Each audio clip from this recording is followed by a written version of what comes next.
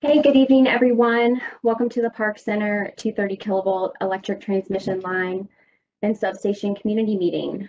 We appreciate you taking time out of your evening to learn more about this project.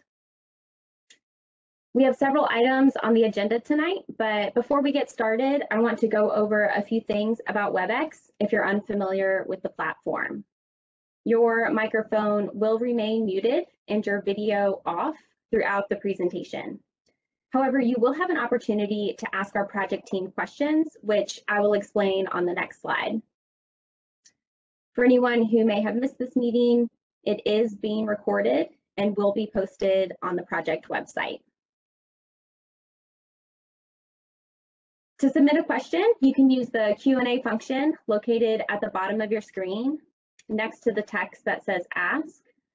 Please be sure to select all panelists and you will be able to type in a question. So feel free to drop a question at any time. However, we will wait until the end of the presentation to answer any questions. If you have a question specific to your property and prefer to talk with us individually, please send us a note in the Q&A chat with your name, your address, and your phone number, and we will reach out to you directly within a few business days. So now I will ask our project team to turn on their cameras and wave hello as I do introductions. So we have Jerry, our project manager. We have Cheryl with engineering. We have Ken with routing. We have Craig with permitting. We have James with environmental, and we have Brendan with external affairs who will be moderating the Q&A session. And my name is Roxana, I'm in communications and I'll be your host for this evening. So a little bit about our public engagement process. When Dominion Energy identifies a project need and we find a solution, we begin reaching out to the communities early in the project lifecycle. So that starts with reaching out to county officials. We also engage with historic preservation and natural resource groups, as well as Native American tribes. We also begin reaching out to community members. So you may have seen letters and postcards in the mail, as well as digital and print advertisements. We'll continue to provide the community with updates as the project progresses. And also you can find updates throughout the project on the project website at dominionenergy.com/parkcenter. To ensure we're all talking about the same thing tonight, I want to go over some foundational elements of the electric grid. So we live and breathe this every day, and I never want to assume what people may or may not know. So I want to review what I'll be referring to when I say transmission lines. Electric transmission lines are the high voltage power lines that safely, efficiently, and securely transport high voltage power over long distances from where the power is generated, whether that's a wind or solar facility or traditional source of power generation, to a substation that then steps down or lowers the voltage that can then be distributed to homes and businesses. So transmission lines are connected and work together to form what we call the energy grid. And so tonight we're going to be talking about transmission infrastructure and the grid associated with transmission lines. Across our system, we are constantly evaluating our electric transmission assets, and generally there are three forces that drive new infrastructure development: economic growth, aging assets, and addressing mandatory federal reliability criteria standards. But these driving forces are not mutually exclusive. Projects often involve any or a combination of these factors during the course of planning, design, and implementation of a project. This project is needed to ensure that Dominion Energy can maintain reliable service and meet the load growth in Northern Virginia. Specifically, the area has experienced extensive growth and is continuing as the data center industry expands in the area. So this project is needed to meet the load requirements and will in turn ensure continued economic growth in the Commonwealth and maintain reliability for the community.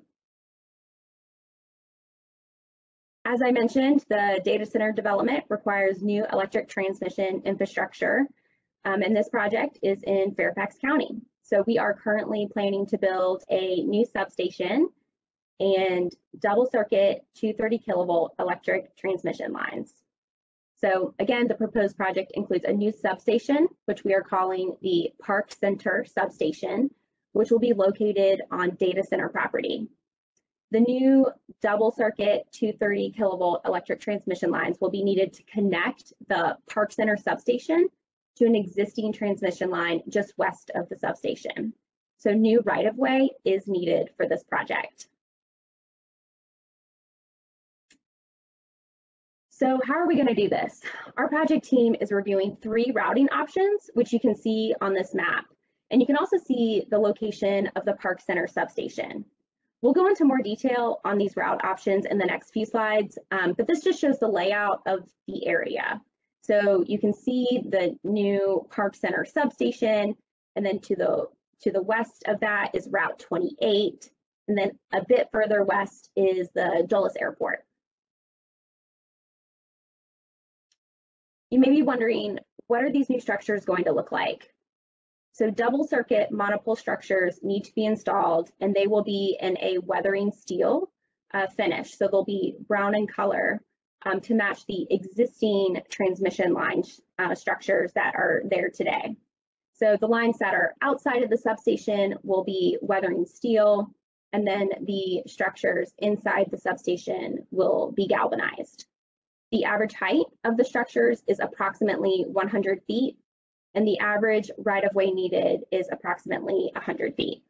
And so the images on this slide are examples of double circuit monopole structures, and so they are not project specific, but it gives you a good idea of what the structures will look like. So how do we know where the lines are going? How did we determine those 3 route options? Planning and determining an electric transmission line route is one of the most challenging things we do at Dominion Energy. We recognize the impact new electric transmission infrastructure has on individuals, on groups, and on municipalities. But there are multiple factors that are considered when deciding where to build new infrastructure. So we always want to be respectful of people's homes and properties and stay close to property boundaries. We co-locate when we can. We also look at constraints. So things like historic and cultural resources, environmental impacts, wetlands, water bodies, and tribal property. Now we will look at different photo renderings of the project area. So this overview image shows the existing transmission line in green, more of a lime green color, and the 3 routes. They are on the east side, toward the east of Route 28. So the route options are identified in color by blue, yellow, and pink. And all 3 route options are a little less than or just about a quarter of a mile. You can see the 2 orange circles. They look like they have a white box in the middle. These are the viewpoints from where we will see the route options. I do want to mention that while this virtual meeting is being recorded and will be posted on the project website, the actual PowerPoint presentation and these photo renderings will be available on the project website as well. This rendering is looking northeast and shows the existing transmission lines that are out there today. So you can see the weathering steel structures running along Route 28, so the brown structures. And so now we will go through the 3 routing options from this viewpoint, so looking northeast. This photo rendering displays Route A, the blue route. Again, this is looking northeast. You can see the newly added transmission structures and lines and how they go toward the new Park Center substation. This route is approximately 1,080 feet. I do want to mention the substation has a 12-foot mesh fence around it. So it's hard to see in the renderings, but I did want to assure you that there is a fence around the substation. And as we move through these renderings and look at the different viewpoints and route options, I'm going to pause for a little bit just to make sure everyone has enough time to look at the rendering. So now we are viewing route B, the yellow route, and still looking northeast, and this is approximately 575 feet.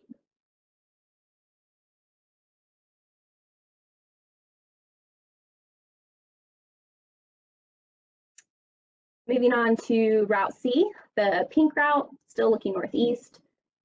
This route, option C, is approximately 1,370 feet.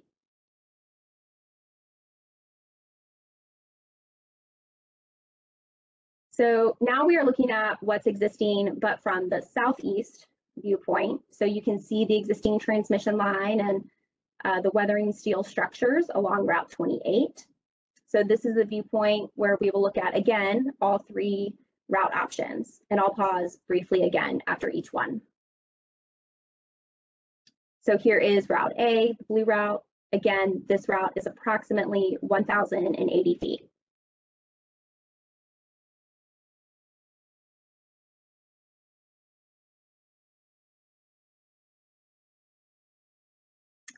Now switching to Route B, the yellow route. This route is approximately 575 feet, still looking southeast.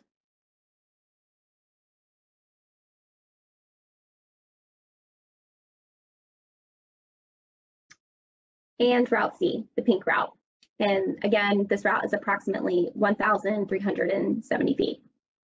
Again, in the event that these renderings are too small to see on your screen, or perhaps you're dialing in by phone and can't see the screen at all, these renderings, as well as the PowerPoint presentation, will be available on the project website, dominionenergy.com/park center in the next few business days.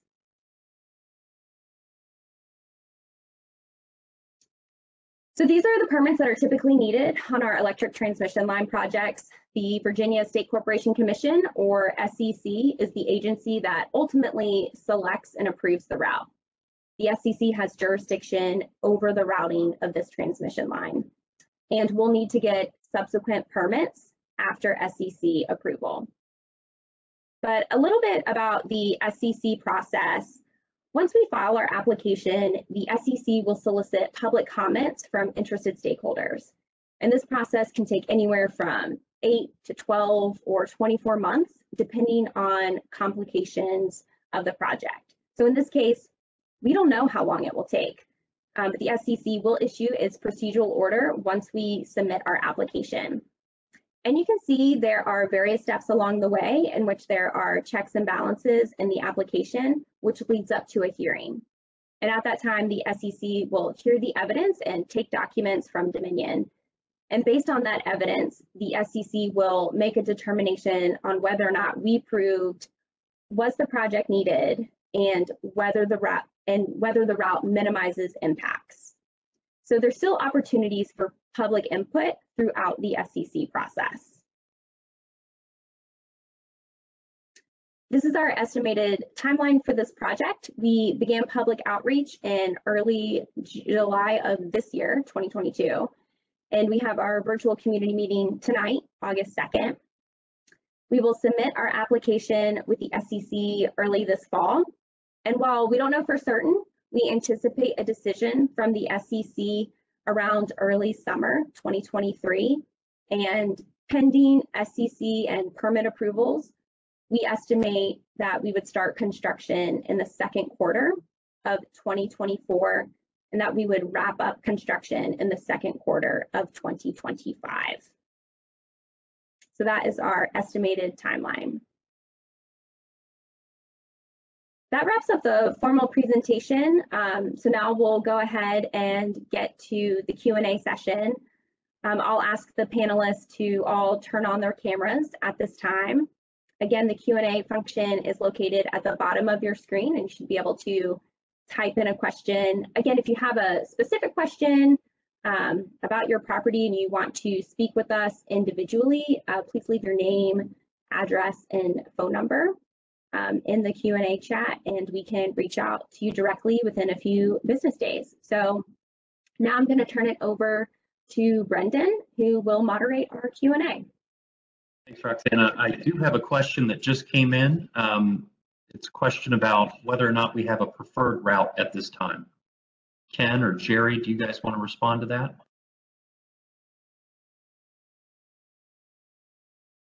Yes, this is Jerry. Typically for Dominion, the preferred route is, the shortest distance between the transmission lines and the proposed substations. But we also have to provide other routes. So, of course, the preferred route is the shortest distance for Dominion.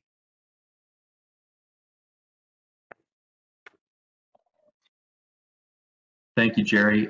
Roxana, I don't have any more questions at this time, but again, just a reminder for folks, if you're listening on the phone and you're unable to use the chat feature, if you have any questions, you can also send an email to powerline@dominionenergy.com. And I do have another question here now. How many routes will you use? So do we plan to submit any additional routes from ones that we have shown this evening? I can take that. We have shown 3, and 1 will be chosen by the SEC, during our routing. And then there's a add-on to that question, just asking about the, general benefit to the community. Can we speak to how these transmission lines will support the total area? Hey, Brendan, I'll add on to that. Yes, so as I mentioned, there is just growth occurring in Northern Virginia, and specifically with the data center industry. So by building new infrastructure, that creates a more reliable energy grid. So everyone would benefit from that. Back to you, Brendan. Thanks, Roxana. I have another question here asking about how noisy or obstructive are the transmission lines. And there's a concern about how close Route A is to one of the residences. Ken or Jerry, do you guys want to speak to that? Ken, do you want to take that? Yeah, I can speak. There is generally no noise associated with an operating transmission line. And then the second part of the question was how close it becomes to residents. I take it they're talking about Route A. And of course, that is considered in our routing. And of course, that makes that less favorable to the SCC. But we do have to, present that as a viable option, when we laid this out. We laid out 3 routes, a direct route, 1 to the north and 1 to the south, just to have the options and to play out all the pros and cons. Back to you, Brendan. And again, another question here, who decides the route, the SCC? Ken or Jerry, do you guys want to touch on that? James, that might be you as well. Speak to that process. I can take that. That basically we go through all the various analysis, environmental and length, costs, different aspects of the route. And we do put them in a chart to see which one has more favorable conditions. And then we, in the routing, state which one we feel is the preferred route and which we consider to be the alternatives. And then we package it and send it to the SEC for their decision and weigh in. Back to you, Brendan. Thank you, Ken. Roxana, no additional questions at this time. Let's give it just a few more moments. Again, for folks that are listening on the phone and unable to participate in the chat, other than the email, another option to get some more information following this conversation this evening is to visit our website. You can find information on the project at dominionenergy.com/park-center. Yes, and just to reiterate, this presentation is being recorded and posted to the project website, as well as the PowerPoint deck, the presentation, and the photo renderings as well. We will be keeping the community informed on the project, any project updates. Like Brendan mentioned, you can always email us if you have any questions at powerline@dominionenergy.com, or you can call us at 888-291-0190. Brendan, are there any more questions? Roxanne, I do not see any more questions at this time. Okay, well, thank you everyone for joining. Again, please visit our project website for any updates and a recording of this presentation, dominionenergy.com/park center. I appreciate everyone taking the time. Thank you so much and have a great night. Thank you.